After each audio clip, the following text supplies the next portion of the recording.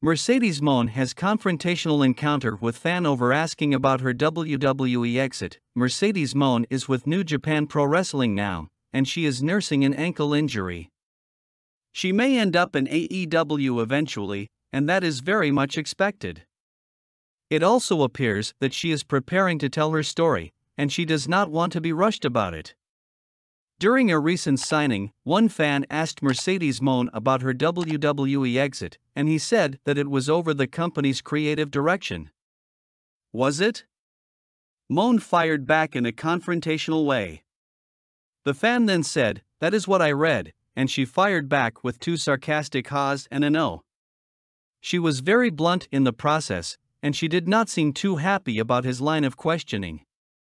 It also seems that she had no time to tell this fan her story. Mercedes Mone asked, "Why would I tell you?" She then plugged the fact that a book and interview are on the way.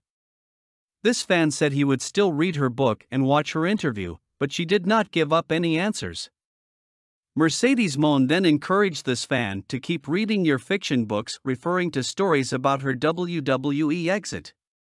She signed things for this fan, but she was not about to answer his questions about why she left WWE.